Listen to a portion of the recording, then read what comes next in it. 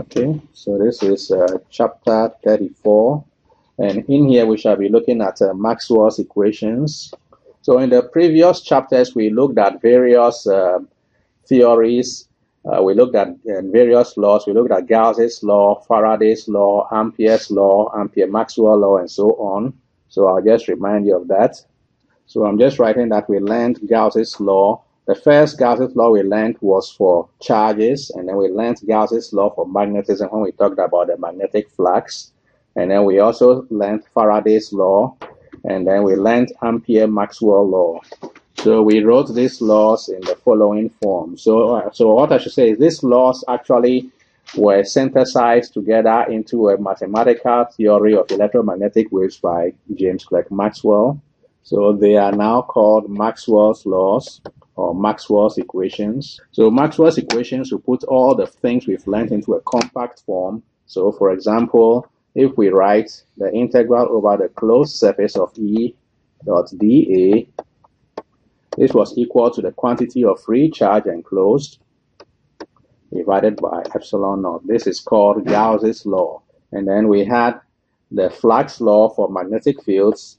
This was B integral over a closed surface of B dot dA, and this is equal to 0. This was called Gauss's law for magnetism.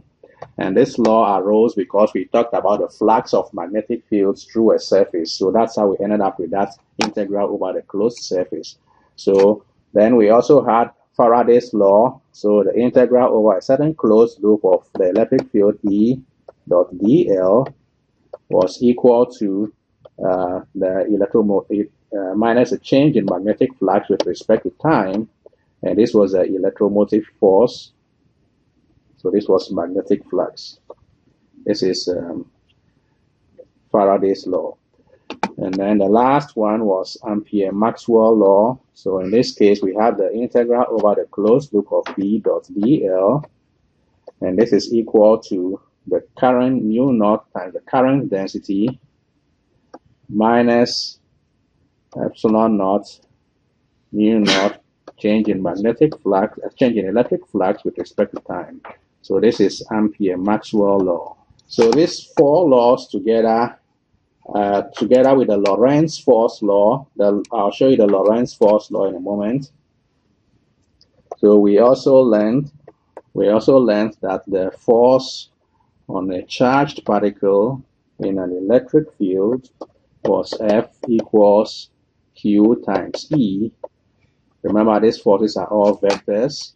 And then the force on a charged particle moving in a magnetic field, moving with velocity V, is given by F equals Q times V cross B.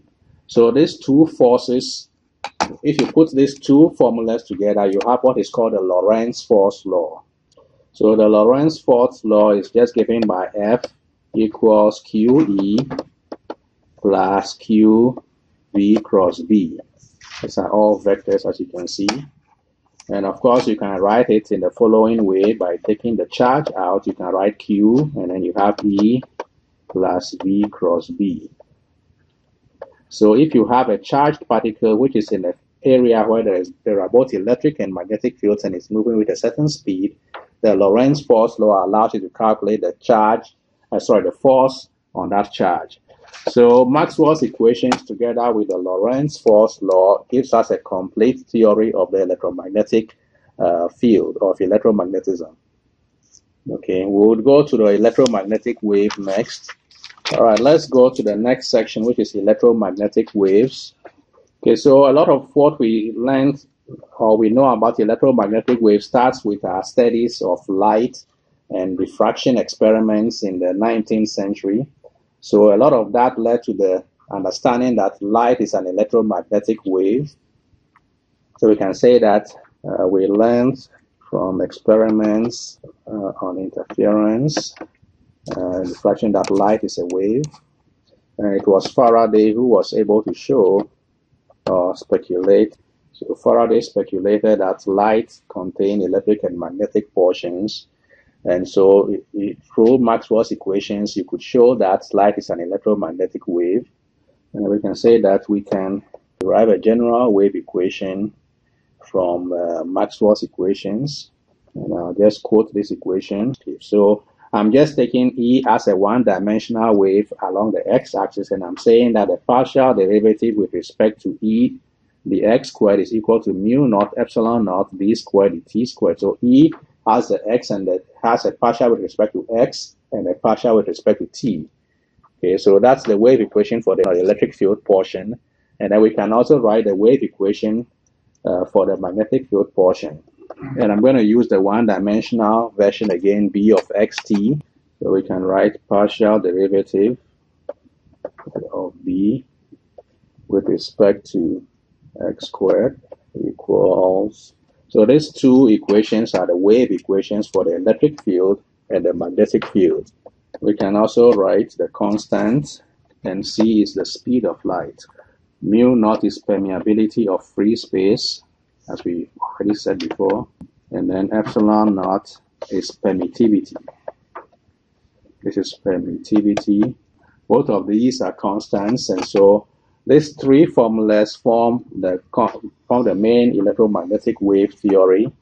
We can derive electromagnetic waves from Faraday's law. It's done in your book for you, so I won't go through it. It's a very long one, so I'll just leave that for you to look at in your own time if you're interested.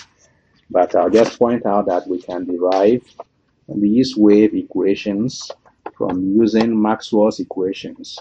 So the solution to the two wave equations is a sinusoidal function where the electric field and magnetic field vary with x and t according to the equations. So we can say E of xt equals E naught, and then we shall use the sign, let's in this case cosine. You can use cosine kx minus omega t. Omega is your angular frequency as usual, and then we have B of xt is equal to B naught, and we have cosine again of kx minus omega t, and I'll say E naught is a maximum and B naught also is a maximum amplitude. Very good. And the angular frequency is omega as usual, and the letter k is a wave number equal to 2 pi over lambda, and lambda is the wavelength. And then we have also that the ratio of omega to k, is equal to the speed of the wave. So if we write omega over k, this is equal to 2 pi f over 2 pi divided by lambda, which can be written as lambda f, which is equal to c. Any questions up to this point? Okay, so let's do one more thing. Let's take the partial derivatives. We can show a connection between the electromagnetic, between the electric and magnetic portions of the wave by first taking the partial derivatives of E of xt and B xt. So if we take partial with respect to x of E, do you know how to take a partial derivative with respect to E of xt? So E of xt we said was equal to E naught cosine kx minus omega t, like that. So take the partial derivative of E with respect to x and tell me what you get. Partial with respect to x of E of xt. Yeah, that's correct. Very good. And then now take the partial derivative of the magnetic field with respect to time. So that means you are taking partial with respect to time. Oh, excuse me, sorry. B of xt. Can somebody verify that?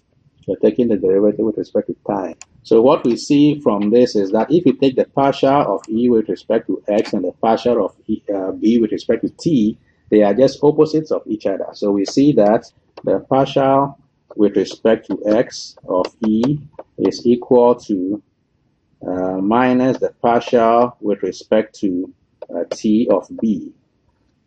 Or you can write it the opposite way also. I believe it works out the same way.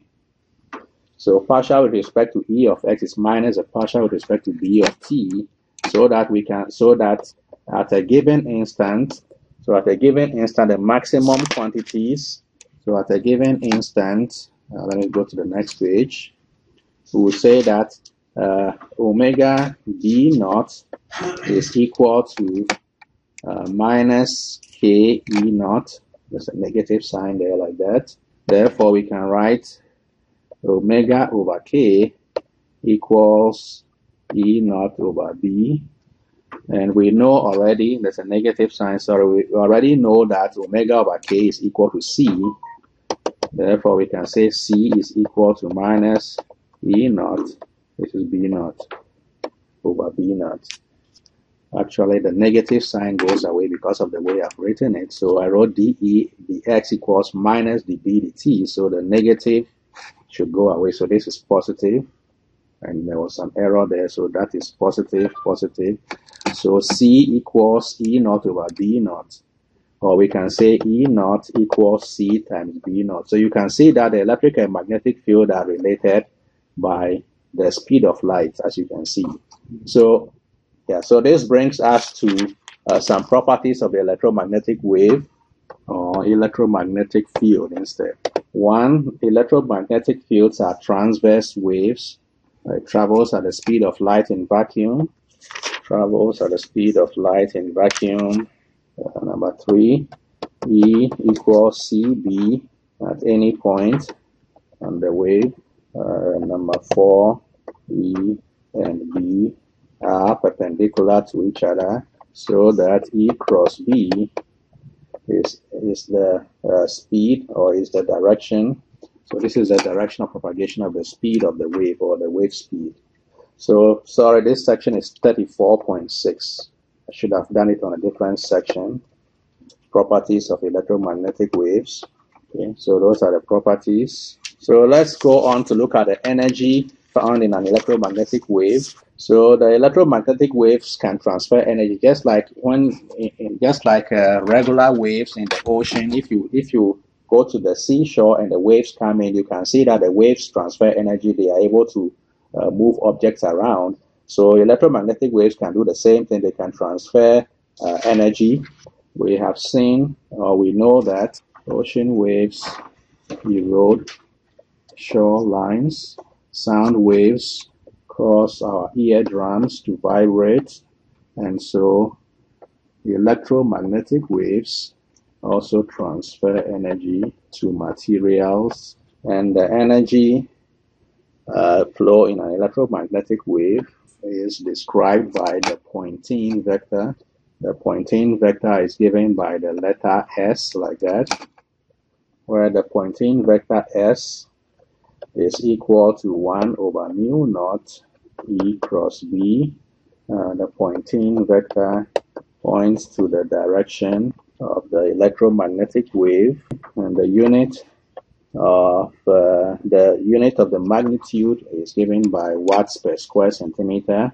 So we can say that, suppose we have E, and E is, let's say E is equal to, suppose we have the two fields E and B at 90 degrees to each other, which is basically what it is. The electric and magnetic field are perpendicular to each other. So we can say that, okay, so let me say it this way. Instead of saying suppose, let's say that since we have two fields at 90 degrees to each other, S is equal to 1 over mu naught E cross B.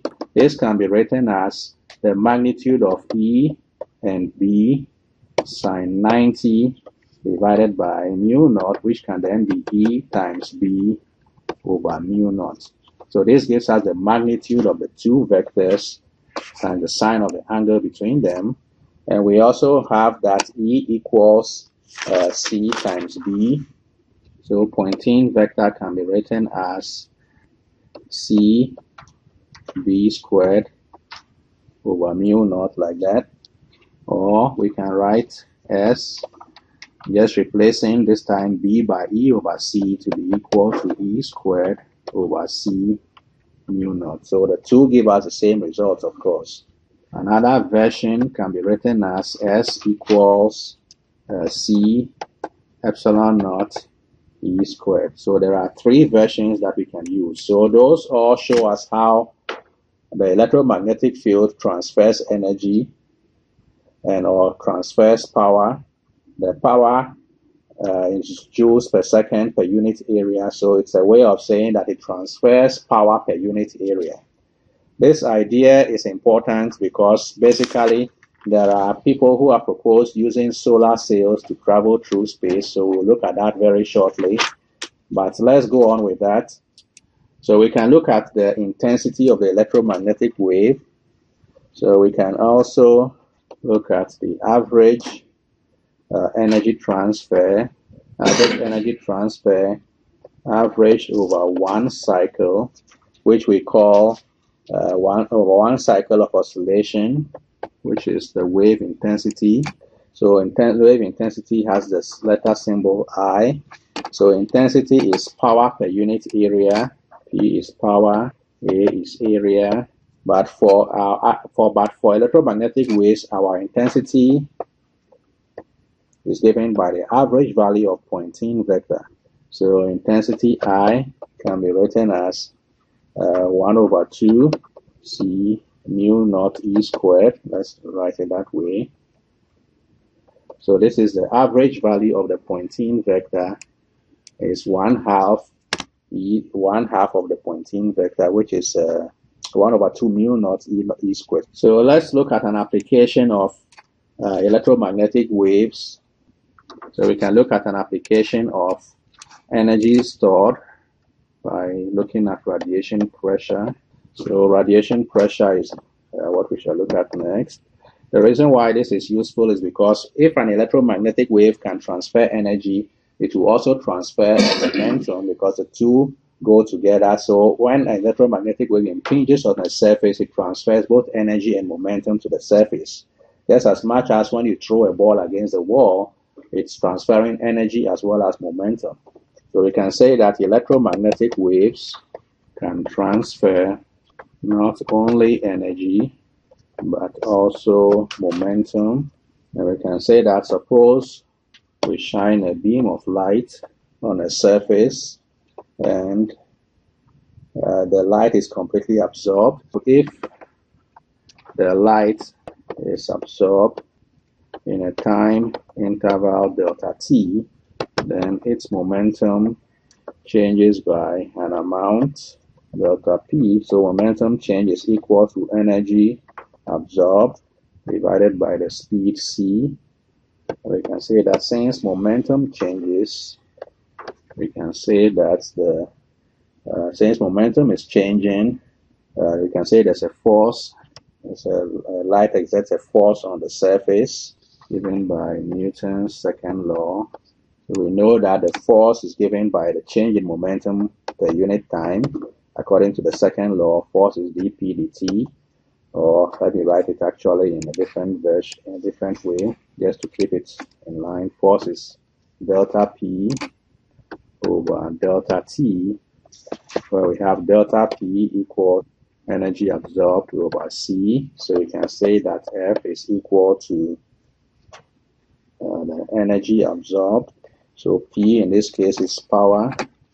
So we can explore the radiation pressure from the light. So this is the force per unit area on the surface. So radiation pressure is force per unit area, E over C times A, which is intensity per unit area, per unit of speed. The intensity is a pressure per unit area. So radiation pressure is given by this quantity. So we can say P rad is equal to I over C. Okay, so let's use an application of radiation pressure to look at a solar sail. So let's apply the idea of radiation pressure to the solar sail.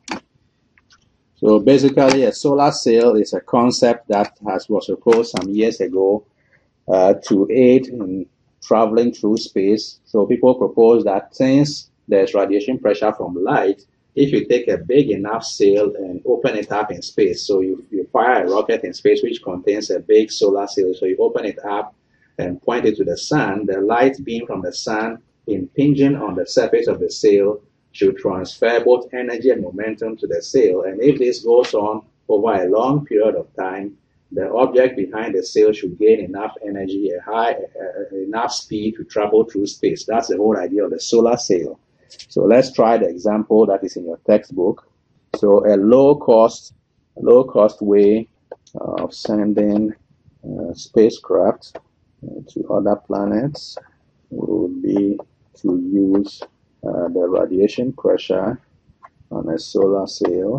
So the intensity of the sun's electromagnetic energy is 1300 watts per square meter. So the question is, what size sail would be needed to accelerate a 10,000 kilogram spacecraft toward Mars at 0.010 meters per second squared. So you can see the speed is not very much, but we want to accelerate at 0.010 meters per second squared. Let's assume a perfectly absorbing sail. So we know, the solution is this way. So we want to find the size of the sail. Okay, so pressure intensity is the force, the radiation pressure is a force per unit area. So we need to find the force, and then from that we can calculate the area if we know the intensity. We already know the intensity of the radiation is 1300 watts per square meter. So we need to find force, and then from that calculate the area of the sail. So use these formulas. P rad equals force per unit area, and then intensity is equal to P rad times the speed of light c. So we can say that intensity is equal to F over A times c. So you should be able to do the calculation. I've given you all the necessary formulas. The radiation pressure is given there, intensity is given, A is the area that you're looking for, so you should be able to calculate it. Let's first get a force. 10,000 kilograms times 0.01, that is your force, 100 newtons. And then what is the intensity of the electromagnetic radiation in the orbit? It's given in the question. Yeah, it's 1,300, yeah, 1,300 watts per square meter. And so we know the force, we know the intensity, we know speed of light is 3 times 10 to the power 8 meters per second squared. So what is the area needed? A equals CF over I. So if you look at what I have on the left, you just bring the A up, and then you bring the I down and C. So A equals 2.31 times 10 to the power 7 meters squared. So you can see the sail has to be huge in order to collect enough radiation pressure to meet that small acceleration requirement. So it's not very practical. It's a huge sail. But this is just to illustrate the point to you. There are so many concepts out there, but just to illustrate the point about some of those things, about solar sails and so on. Let's finish up with electromagnetic spectrum. I'll keep this one brief. So we can say that electromagnetic phenomena can be placed of the electromagnetic spectrum. And the spectrum consists of radio and TV waves on one end. We can have microwaves. Then you have infrared spectrum, visible light, then ultraviolet. Then we have X-rays on this end, and gamma rays. So the spectrum above is not to scale. Basically, you have a very small portion, which is the visible portion. So this is your visible portion, and then you have your microwaves, TV, radio, and microwaves form a very large band in the electromagnetic spectrum. The visible portion is a very small band. Okay, so this is not a scaled diagram. And we can split visible light into its components by using a spectrometer. And this forms the study of what is called spectroscopy. And so we can say that in spectroscopy, we say the spectral measurement instruments referred to as spectrometers, spectrographs, spectrophotometers, or spectral analyzers. And we say that the central theory behind spectroscopy is a resonance phenomena and the corresponding resonance frequency. And so any material that can resonate or oscillate at a high amplitude to produce resonance. So let's look quickly at the types of materials that are used for spectroscopy studies, and then we'll stop there. So the types of materials determines the type of spectroscopic study.